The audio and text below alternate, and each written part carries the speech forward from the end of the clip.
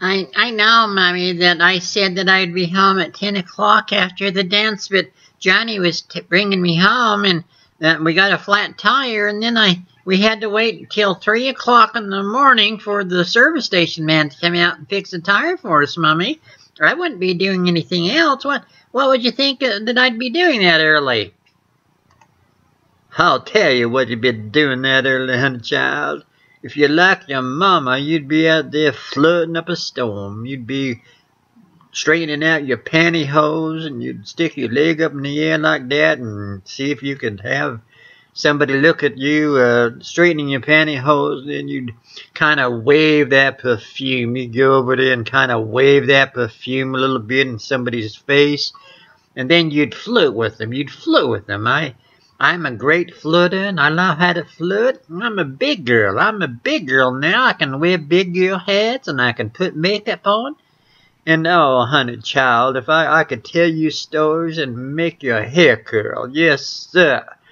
I was the most popular girl in high school, and I was the most popular girl in all the jobs I had, the secretarial jobs, honey child. I was so well liked and so well respected. I'd get that guy behind the water cooler, and I'd teach him a thing or two, and then we go into the dark room, and see what develops. You know what I mean, huh, child?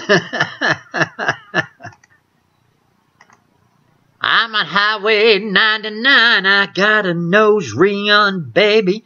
I got a nose ring on, baby. I'm waiting for a car to come by. I've got my thumb stuck out, I've got my ring in my nose. I've got my thumb stuck out and helping get a ride to Arizona.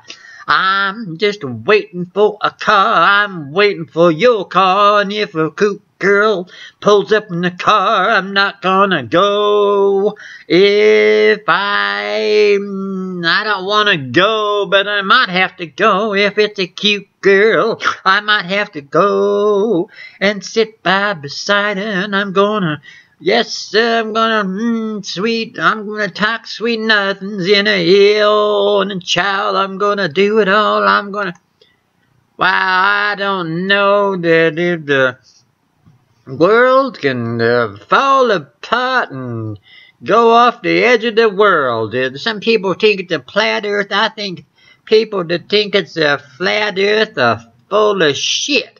If it's a flat earth, how come nobody's ever fall off the earth, huh? How come nobody's ever fall out the flat earth? Those people are full of crap. Oh, I'm telling you, President Trump is the best president of the United States in America. He's always been the best president of the United States. I can't believe that you Democrats are so moronish. You people are just the low-life scum of the earth. I hope that when you die, I hope that people up there, the angels of the world and the heavens, they take you in the corner and they just walloped and beat the living right out of you. And then after they through beating you with a stick because you're so stupid, then they're going to cast you into hell. Yes, sir, right where you belong. You belong in hell. You belong in hell. Seriously, you belong straight to hell. You make up stories about Donald Trump. He's the best president. The best president, I tell you, that we've ever had. Oh, honey child, if I could get in a room with President Trump just once, oh, he would leave his wife for lucky wife number 3. Yes, sir. Oh, honey child, I waited a lifetime for this opportunity to just hug and put my loving arms around Donald Trump. Yes, and I think he's the president, and I can be the loving first lady. Yes, I can be the first lady of the world. Yes, sir.